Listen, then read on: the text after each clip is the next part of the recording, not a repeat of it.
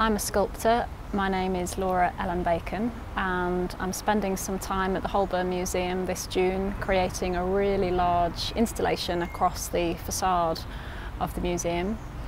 We're a couple of days into the project today and things are going really well. I've got a wonderful team of volunteers who are helping me create the entire sculpture in several hundred sections actually, and we're all poised on the lawn at the front at the moment making these sections from Somerset willow which will be lifted onto the facade piece by piece over the next few days and over the next few weeks. The work's called Murmuration. As with any of my work, it's an abstract form, but it's meant to feel as if it is embracing and growing upon the structure of the building. In the case of Murmuration, I want it to feel as if it's in flux and as if it does have a movement within it. And I've taken my cue from starling murmurations and the way that they swell and contract and spread, and although it's not a copy of a starling murmuration, I'm trying to achieve that sense of flow and movement and flux in the work, and I'm able to do that, I hope, with the technique that I'm using with the material.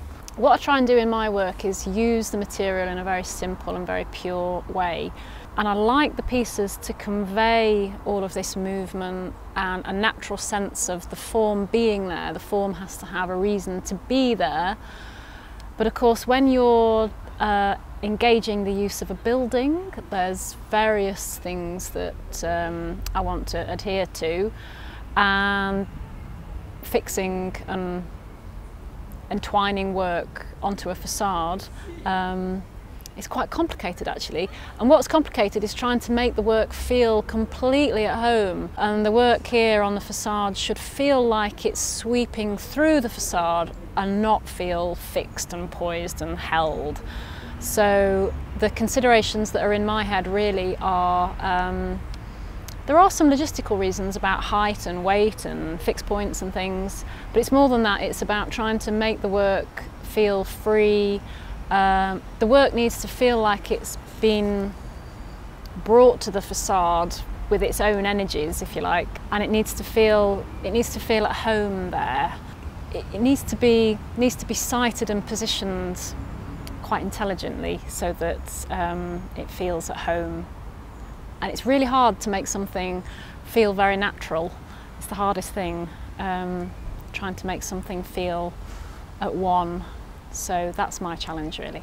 It can be a bit of a self-conscious process, making something which is so highly visual, can be seen from so many different angles while it's being made, because it's such a luxurious thing to be able to unveil a finished work, because everything is finished and it is meant to be seen in its finished state. But I mean, I'm quite used to it now, but I'm just very aware as ever really that the work will be seen in all of these different stages, and obviously there'll be people that are just passing and have no idea obviously what's being made, and there'll just be these very strange, hopefully intriguing.